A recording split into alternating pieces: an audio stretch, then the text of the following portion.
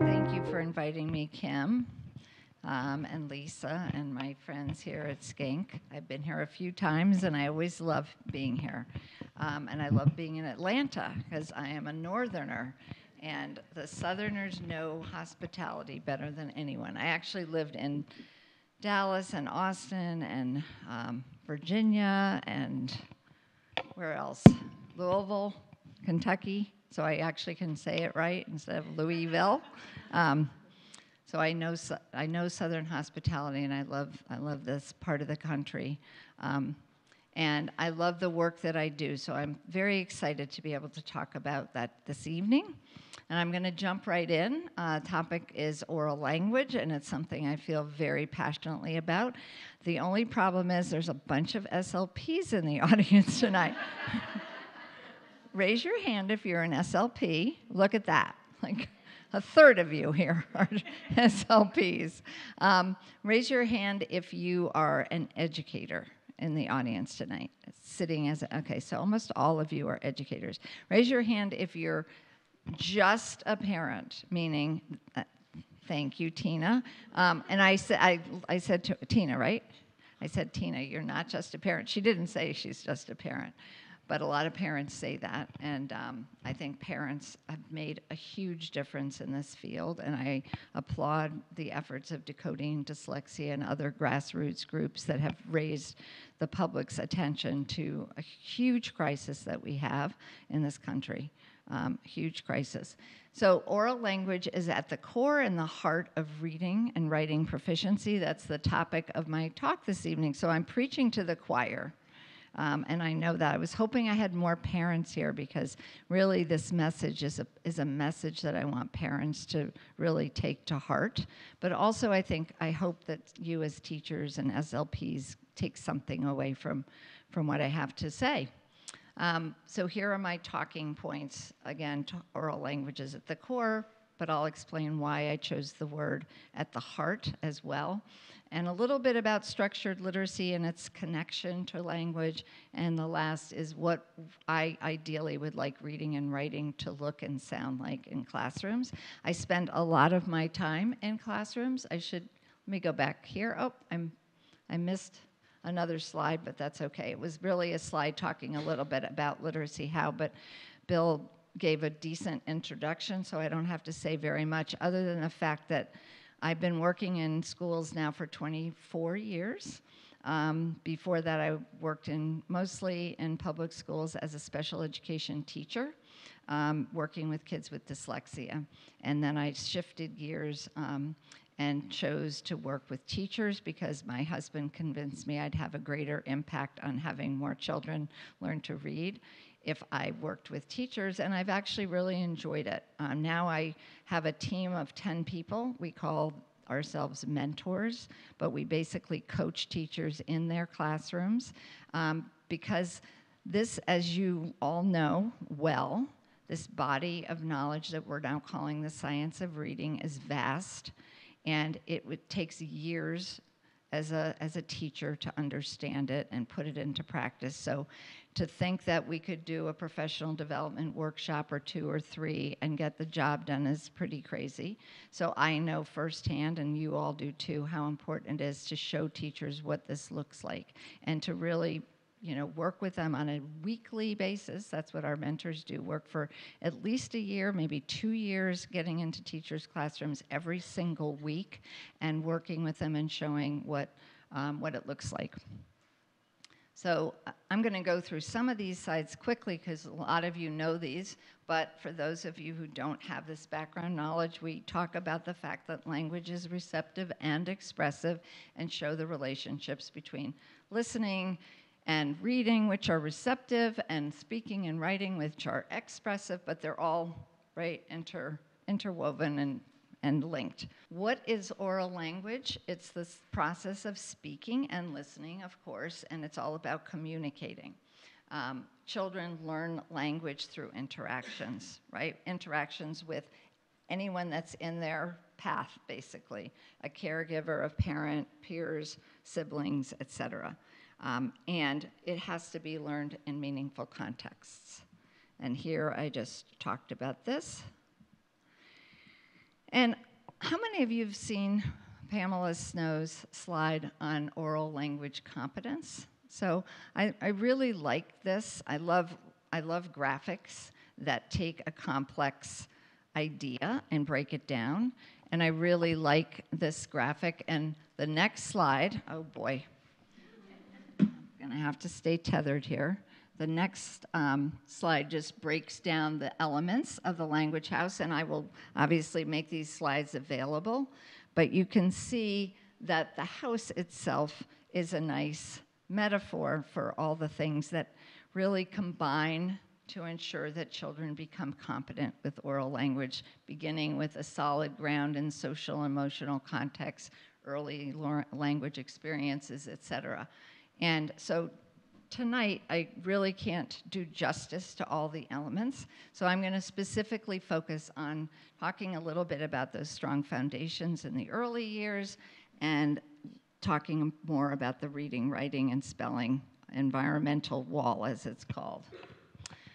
This is a QR code if you want to just get a link to literacyhow.org, but that's our URL.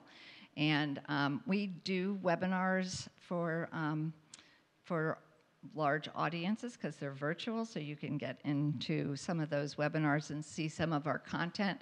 We took the 5 core comprehensive component, or 5 competencies, I can't talk tonight, 5 pillars, as they're referred to often, from the National Reading Panel, and put them around the reading wheel. But we kind of added some things along the way. We added spelling, because spelling is really important, and we don't do a good job of teaching spelling. And that's important because we're thinking about going from speech to print, and oral language is, we're going to talk about the foundation of learning to read. So you think about going from the known, the words children have been immersed in from birth, and then encoding them before they're expected to actually decode them. So that's why spelling is called out explicitly here. Morphology was not mentioned by the National Reading Panel, but morphology, because English is morphophonemic, we really want to ensure that children understand those morphological elements that go along in vocabulary as well as in phonics. Fluency used to be here because fluency was one of the 5 big ideas, but we found that teachers were asking kids to read fast, and they were losing sight of the purpose of reading, right? Purpose of reading is to make meaning, and you have to read fast enough so that you can start to think about grouping those words and reading prosodically. But we felt like we could get more bang for our buck and get a twofer, build fluency and teach syntax skills explicitly. So we replaced fluency with syntax. And then up in the left-hand segment, we have comprehension. The National Reading Panel never talked about writing. And from my way of thinking, oral language and writing are the 2 most neglected skills in public school classrooms right now. Very little focus on oral language, and there's very little explicit instruction in writing. So I don't have time to talk about both, but I am going to talk about writing here at Schenck on Thursday, which I'm excited about. So those 2 are reciprocal, text comprehension and writing, so we put those in the same section of the reading wheel. But what I really want to focus on is, where does oral language fit into that equation, and why do we say it's at the core? How many of you have heard of Patricia Kuehl's work? So I'm glad not all of you have, because I love her work. She's been doing her work for probably almost as long as I have. She has a lab at the University of Washington, and she studies babies and their brains and how they acquire language, and has done some really great experiments, and she's got some great YouTube videos. This one is pretty short, but it gets her message across, I think, really well. Well, that brings us to current research on learning, an area in which the University of Washington's iLabs is a leader. The Institute for Learning and Brain Sciences is a multi-million-dollar research lab that's cracking the code on how our brains work. Josephine is with one of the co-directors, Dr. Patricia Kuhl. Dr. Kuhl, welcome to the program. Thank you. You are considered a foremost authority on how we learn language, and especially how early babies learn it. Is it true that when babies are just a few months old, they're able to hear every sound of all languages? They can. I like to call them citizens of the world because they do something that we can't do. They hear all these distinctions, and you and I are limited to those that are used in our native languages. Maybe how they learn it is the way we speak to them. And I know that, you know, whenever you hear mothers and fathers speak to their kids, there is a very distinctive speech pattern. There's this sort of sing-song, hello, baby. Why do we do that? We do it probably unconsciously. Yeah. We know intuitively that children are not able to hear complex sentences. And so what we do is simplify the language and make it very interesting to listen to. So we increase the pitch and we speak more slowly and we have very exaggerated intonation contours. So that is conditioning to the language of whatever culture they're in. It increases their attention to what we're saying and how we're saying it. It's both emotionally satisfying and it has linguistic information that's simpler for their brains to process. Is it also true, your research suggests, that babies are actually much better than grown-ups at learning another language, a new language? Yes, biologists call this a critical period, and language is one of the best examples that we have. From 0 to 7, children are phenomenal at their abilities to simply absorb information about a language by listening to it. And as you move towards puberty, that completely changes. After puberty, it's much, much more difficult. Well, no wonder. I have such a hard time learning Spanish or French. Yes, that's true. And what babies are doing, one of the reasons it's so interesting to study them is we'll learn some of the magic that they're applying to that language learning information early, and maybe we can do something to help adults learn later in life. Well, if there's that window of opportunity, does that mean that at some point that window is going to slam shut? It definitely narrows. It doesn't mean it's impossible, but it narrows. If you think of the physiology of the brain, that synapses in the first 3 years of life are growing in a huge and fast and rapid way. Synapses being the Synapses are the connections between neurons, brain cells, and yeah. that's the way information is communicated. And so at the age of 3, children have 3 times the synapses that we have as adults. As they move from babyhood to the teenage years, when another major revolution is going on, they prune synapses as we prune rose bushes to make the remaining connections more strong. They are pruning synapses that have not been used. So they actually have more synapses than grown-ups, 3 times as many. That's just why the opposite of what we think. The 3-year-old is ready for the world, all possibilities, and yet to focus on to develop expertise in any one language or area. Just as you take a plant and you prune it, you want that plant to develop strength in the remaining connections. And so the brain is really undergoing major revolution. Now, some parents might think, well, maybe I should just stick my babies in front of a video, have them learn Chinese or Spanish from the time they're really, really young. Does that work? Well, there again, the experiments give us the answer. We've done experiments where babies at 9 months are exposed to Mandarin or Spanish. Bueno, vamos a ver qué tenemos. And a live situation, very natural, playing on the floor and talking about books and toys. We see that in live situations, they learn so much in that early period. They can match the skills of children growing up in the foreign country who have listened for months to that language. But if you show that same information over a videotape or over an audio tape, our studies are showing there is no learning whatsoever. Really? People need people to learn, at least when they're young. That's interesting. Why is that? Well, we think the brain's circuitry may be turned on by social interaction. If you think of the baby brain as a computer, that it's a computationally amazing device, the brain, the human brain. However, that brain isn't just an automaton. It's not just taking computational information randomly all the time. Human beings tell it, in a sense, implicitly, when to turn the learning machinery on. I just love that video. I could never see it enough. There's so many important messages that Patricia Kuhl and her team have taught us about the development of the brain and how language is learned, and the fact that babies don't learn language from an audio tape or from a TV screen, and yet how many of us have seen parents or caregivers putting a phone in front of a baby to entertain them. It's something I feel very strongly that we have to educate people about. Well, that brings Okay, so So how do we learn spoken language?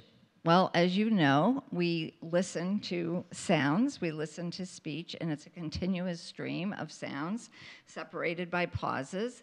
And infants listen very closely to speech that they hear, but they're looking at the mouth of the person speaking, and they're syncing what they're seeing with what they're hearing. And they're noticing and recording these patterns of speech that Dr. Kuhl talked about. And they are able to do that, and they eventually learn how to parse it to figure out the word boundaries and understand that these parsed units have meaning.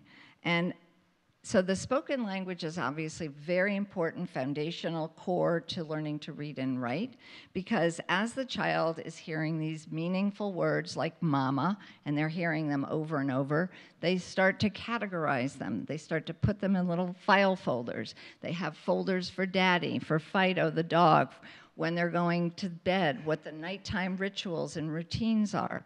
And they file them, and they have a mental representation for each of those words that they hear over and over. And connecting the sound to the mental representation is something that supports the connection between what they're hearing and the meaning of those words. And it's a two-way street, right? So you're going from spoken language to what you're hearing to those mental images, and those mental representations are what help you figure out what to say, to express in language. Now, as we said, and as we all know, we're wired for speech, for language, but we're not wired for reading. We have to use the hemisphere, the left hemisphere, and those areas of the brain that are there for language acquisition to develop reading skills. And this is the reading brain that most of you have seen. This is the one that's most commonly used now from Stanislaus Dehaene, and really showing the areas of the brain, again, that are there for language acquisition and how they're really connected. And I think it's the connectivity, the connections between those areas that I really like to focus on. Again, showing how the network and building the network is what creates skilled reading. I'll be talking about a lot of different things, and some of this is familiar to you, but some of it may be less familiar, or maybe a resource that you're not familiar with. I'm sure many of you know about the International Dyslexia Association. Their fact sheets are excellent. I like the fact sheets for parents to give them a really nice, concise explanation of a complex concept. This is one of my favorites that talks about oral language and dyslexia. I have a lot of respect for these two experts, Hugh Katz and Elsa Cardenas-Hagen. Both are speech and language pathologists who have studied, and PhDs who have studied reading and various aspects of reading. But this really talks about, again, the central role that language plays in learning to read. And for me, parents understanding how important that language is and seeing the warning signs, seeing the risk factors that kids present with at an early age. In this case, a history of dyslexia, late talking, and other aspects of challenges associated with language. Most of you are familiar with Hollis Scarborough's rope. Has anyone here not seen it? Probably, okay, so you all know the rope. What I really want to focus on for the next, really, what time is it? Almost 7. For the next 15 or 20 minutes is the top of the rope. So we know that our kids with dyslexia often have difficulties, if not always, have difficulties with word recognition skills. So we know phonology and phonological processing is important. But I also know, because dyslexia is a language-based learning disability, that these students also struggle with aspects of language comprehension. And so as children are transitioning to school and learning to read and write, we have to think about what are we going to do to address those areas of the brain, those areas of learning. So one thing I wanted to talk about is how important it is to read to children. So this particular, and actually there is a video here, but We're entering an exciting new era where we know more than we ever have about how something so simple as reading aloud for 15 minutes by a loving parent to a child can change their brain for a lifetime. I'm Dr. John Hutton, a pediatrician and clinical research fellow at Cincinnati Children's Hospital Reading and Literacy Discovery Center. I'm fortunate to be able to bring my background as a child who was read to, a parent who read to my own children, a children's bookstore owner, an author of children's books, and a pediatrician to inform my work as a brain imaging researcher here to better understand how early reading environment and exposure to books can change the brain during the critical stages of development prior to kindergarten. A lot of families don't have as much access to books or readers or that model of reading together, and it's become very important to me to be an advocate for such families to try to work to better understand how reading influences healthy development and how it makes such a big difference in not only getting ready for school, but just being healthy and ready for success in life. In the first 5 years, when brain development is proceeding at a very rapid pace, babies are born with approximately 100 billion neurons, which is about the most they'll ever have.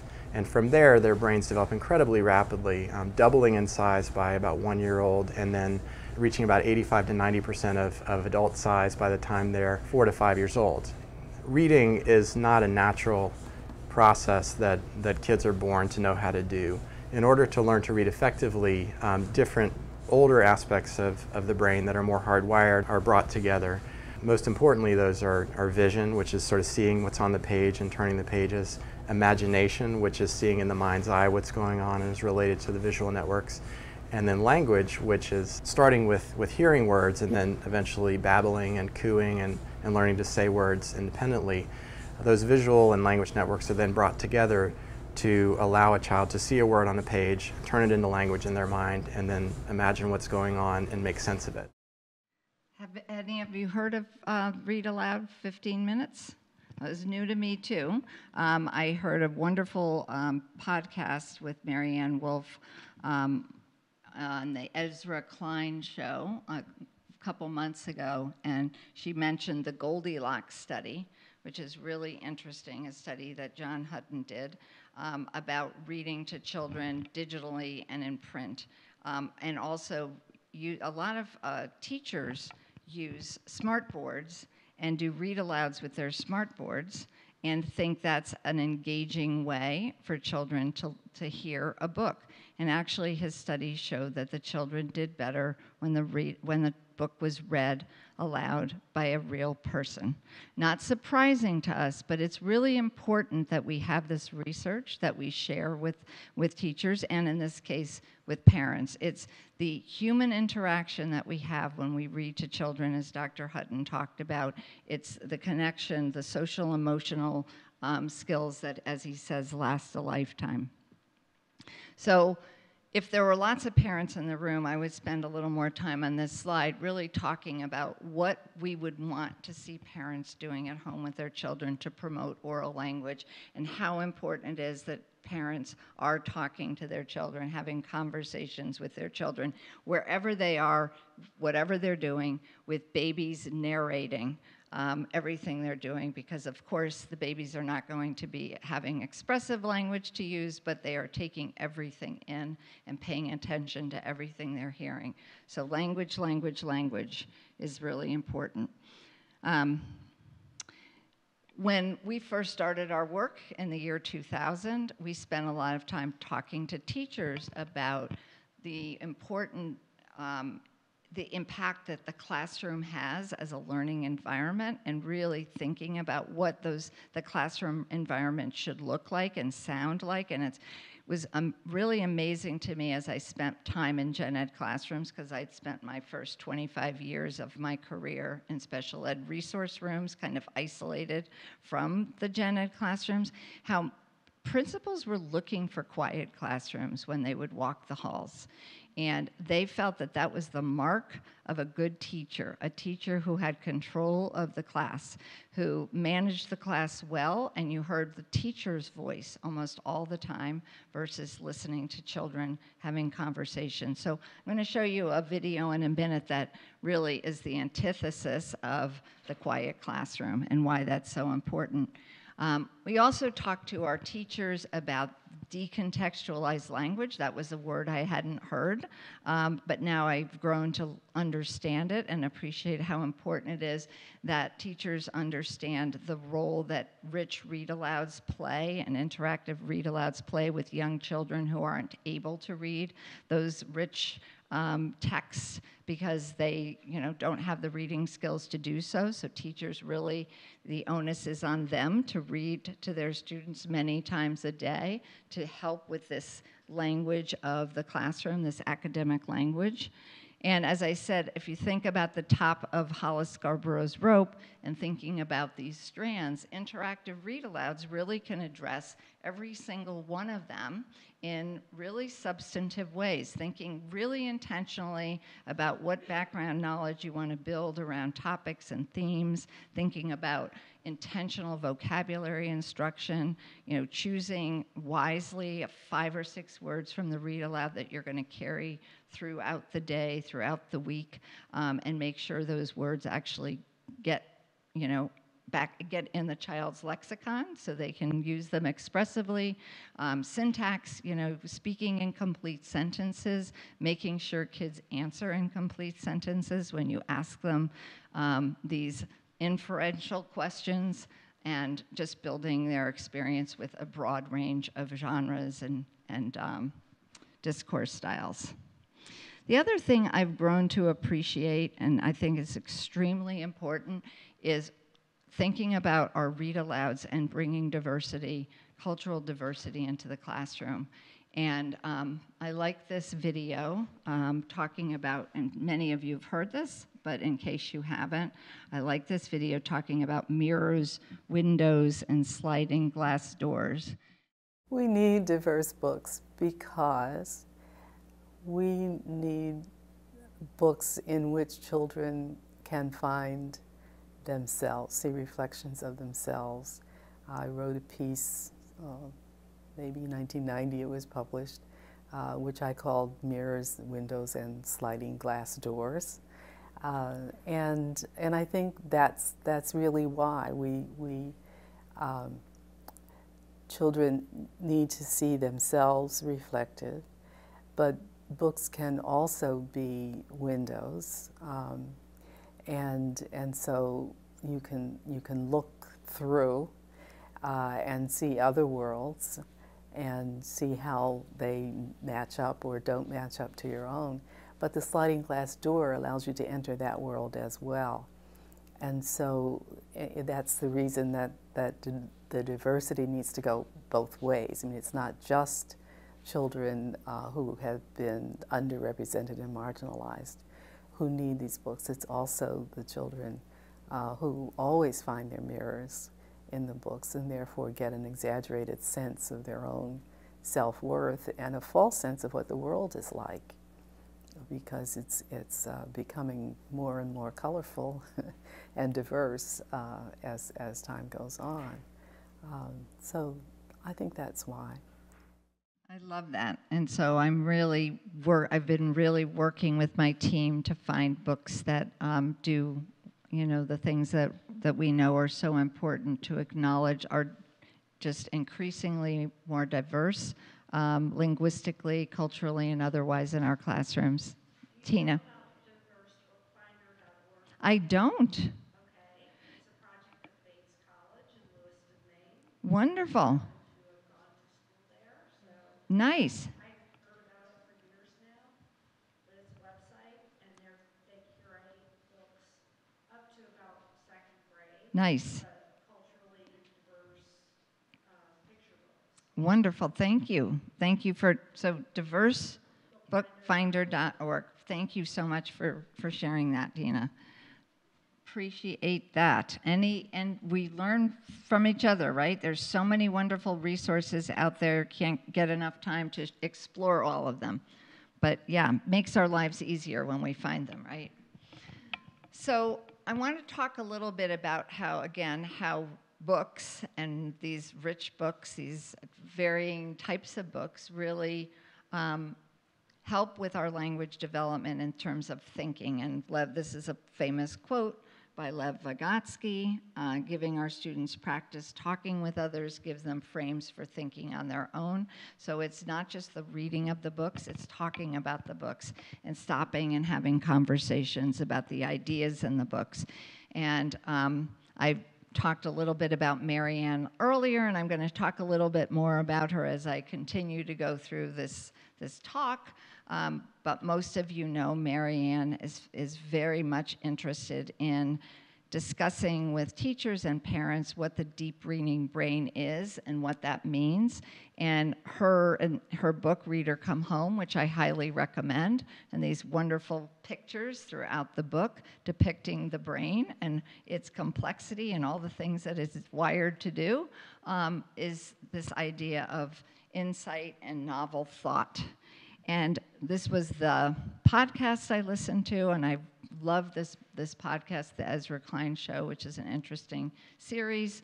And Ezra interviewed Marianne, and I loved her talking about the reading sanctuary, that innermost landscape that is where we go when we read our best.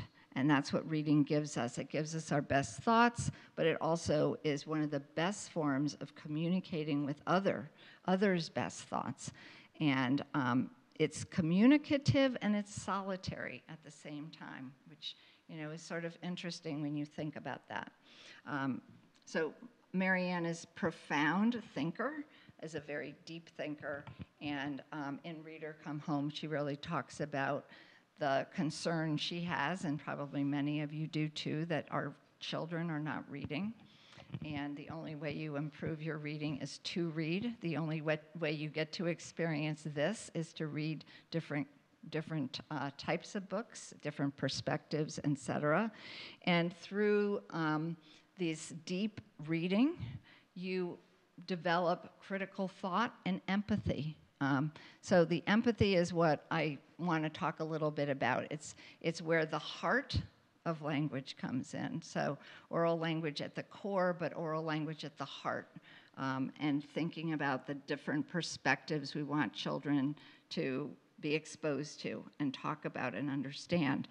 So a number of years ago when I was working at Haskins Labs, we got a research grant from the Institute of Education Sciences, and we could find great researchers who were doing good work in phonemic awareness and doing great work in phonics and doing some work in vocabulary. And so the sections of the reading wheel you saw earlier. But we really were trying to figure out a practical approach to teaching comprehension that teachers could relate to.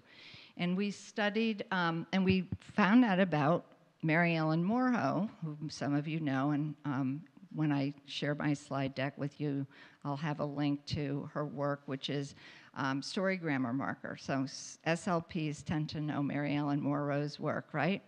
But for those of you who are not familiar with it, it's really a way to teach children about story structure. And most teachers know character setting, problem solution. A lot of teachers teach beginning, middle, and end. And interestingly enough, Mary Ellen Morrow was working with some very severely language-impaired children, and this one little boy came to her clinic one afternoon and started to cry, and she said, "What's wrong?" And he said, "I don't know what to do with my boxes." And she said, "Oh, what do you mean your boxes?" And he pulled out this crumpled piece of paper that he had for homework, and the boxes had a B, an M, and an E. And she said, B, M, and E, what's that? And he said, beginning, middle, and end. And she said, well, what does that mean? And he said, I have to tell a story. We listen to a story in class, and my homework is to write what happened at the beginning of the story, in the middle of the story, and at the end of the story. But I don't know how to do that. And she thought about it, and she's like, my gosh, how would a child know what to do? Like, how do you know what's at the beginning, et cetera, et cetera? So she came up with this called story grammar, some of you know, and found an icon that represented the different parts of the story. The character is one icon, the setting is another. Initiating event or problem is a shoe or a cleat. So the cleat or the cleat kicks off the game, so starts the story going. reaction, feeling, plan, etc. So this narrative story map was more complete. Certainly went well beyond BME, but it went even further than character setting, problem solution, because in that story structure, there's no thinking about heart feelings, right? And again, in this wonderful podcast that Marianne did with Ezra Klein, she said, let's not forget the heart as we battle what is best for the mind, because the heart, the affective aspect of reading, is one of the most beautiful things that leads to that inner sanctuary that she talked about. And so I immediately, when I heard that, I said, well, this is what I love about this story grammar marker, because when we started to use it to help kids understand stories, you know, and we started with narrative, because narrative is the easiest place to start with structure, right? You've got one story structure as opposed to how many for expository text. And so, but Mary Ellen Morrow talks about this critical thinking triangle where you're really connecting the problem with the character's feelings and the plan that they make. This is the hand, the plan that I'm going to use to solve the problem. And in so doing, you talk about feelings, you also talk about mental state verbs. Like now you're trying to have some insight into the character's feelings, into the character's character, right? Perspective. Why did they think the way they did? Why did they feel the way they did? Why was it a problem for this character, etc.? And also these linguistic verbs that authors use versus said, they whispered or they gasped, which also give insight into the character's emotions, thoughts, and feelings. So we spend a lot of time with children talking about feelings, and we really do that so that we can help them get inside the characters' heads and start to think and take the perspective of the character. I have a really cute video, but when I played it earlier, it wasn't loud enough. So I do have on one of the slides a QR code that you can see. We do have our own Literacy How YouTube channel and lots of classroom videos there that you can see. But you can see that we're also thinking about shades of meaning when we talk about these feelings. We're developing vocabulary that use robust vocabulary words around feelings, and again, getting kids excited to talk and share. Another video I'd like to share with you is one on oracy. Oracy is defined as the ability to express oneself coherently, communicate freely, and I love this video. It's Edutopia, that really describes what oral language looks like in these classrooms, where they've really learned how, teachers have learned how to facilitate conversations, and the children have learned how to interact with one another in substantive ways, talking about what they're learning. And really, you can see how engaged they are in learning all the way around. So put your hand up if someone in your family comes from somewhere else in the world and has come to live in London. Could you turn to the person next to you and have a discussion about this talking point? I think Stratford is a better place to live because they're not against anyone, and it's... Well, can I just clarify you? What do you mean by, like, against? Like, Oracy is the keystone to everything that happens in the curriculum. There are such high expectations for talk, and it does really make a difference in the children how articulate and how confident they are.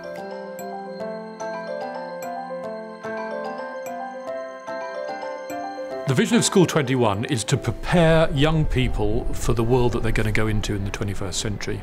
I think one of the biggest barriers to the students we serve really getting on in life is lack of good communication skills. We need to elevate speaking to the same level as reading and writing. So we have a vote. What makes me enjoy talking the most is that everybody's listening to you and you're like part of the world and you feel respected and important. When I'm talking, they're listening what I'm saying, and sometimes they give me questions, or maybe I give them questions.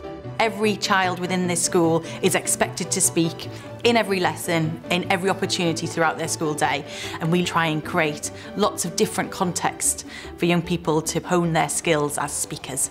So what I want us to do now is to have a discussion about different kinds of culture, and I want us to discuss this. Some cultures are better than others. I think every teacher, if you say to them, do you talk in your classroom? Of course there's talking in the classroom, but what's different here is the deliberateness of it. Every teacher needs to have that toolkit of things that they can draw on to bring effective talk into their practice. We've done a lot of work introducing sentence stems that children can use for different situations, so for agreeing with somebody, for disagreeing politely with someone, for challenging someone. And while we're doing that, I want you to make sure that you're using some of the sentence stems. So you might say linking to someone's point or build on something that somebody has said. Building on there, I agree, because maybe the thing that's had the biggest impact on my practice is probably discussion guidelines. We are going to be discussing why beliefs were important or why they weren't important in ancient Greece.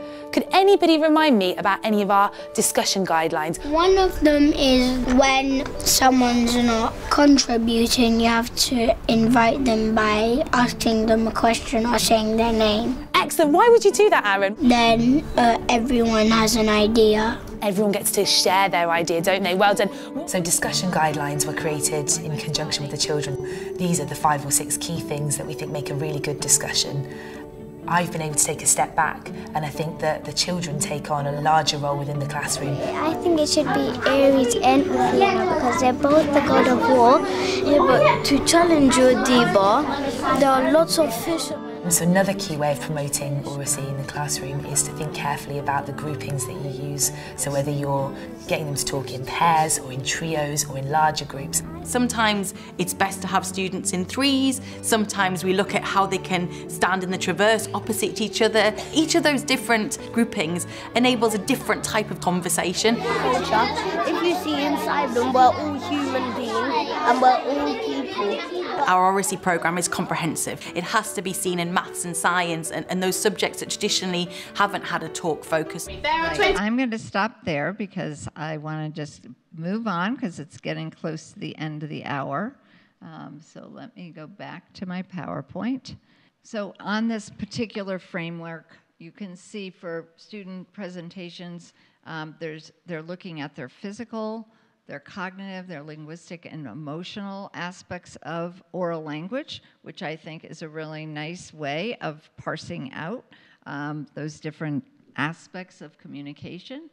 The discussion guidelines that were talked about, I thought were also really important because the kids really do abide by those rules of the classroom. I also loved this comes from an article that I put in the reference section from an article that Fisher, Frey, and Rothenberg wrote together talking about the importance of talking in the classroom and the types of purposeful student talk that should happen throughout the day, and also the types of talk in terms of the roles that children play. So they all have an opportunity to take on these various roles, which is wonderful way of engaging kids in becoming more of the lead in these discussion groups. So teachers really can make learning engaging, fun, interactive, focused on oral language. Providing think time is very important, especially for children who have slow processing speed, which many of the students in our Schenck School and other schools for children with learning disabilities have slow processing, but we really want to find ways to engage all of them. We also have to think about teaching listening because that's not something kids are doing very well because they're on their devices a lot, and I find even children who aren't labeled with having pragmatic difficulties. I think all our kids have trouble with pragmatics because of their use of technology now. So just thinking about teaching the listening skills that are also important. And as I said, this breakdown of thinking about the physical, the cognitive, the linguistic, and the social emotional. This is an excellent book that really goes very deep into this oracy framework. So I highly recommend it. Just in the interest of time, I'm going to really skip these slides on structured literacy because I think you all have a pretty strong background in this. But this slide is busy, I know, but it's looking at the structure of language and where does each of those structures live on the reading wheel in terms of its connection to a reading and writing skill that I talked about earlier. So really language, as we said, is the foundation of literacy. Academic language is what we're talking about here, ensuring that children are good with it at an oral level so that they can read it, write it proficiently. Reading and writing float on a sea of talk, which I just love that quote. So what should teachers do? We need teachers to be good role models, thinking aloud, being intentional. These are some of the ways that you can be intentional. Of course, as Bill pointed out, I love syntax, I love sentences. That's the place you start, is making sure children can produce sentences of different length and variety so they can get it into their writing.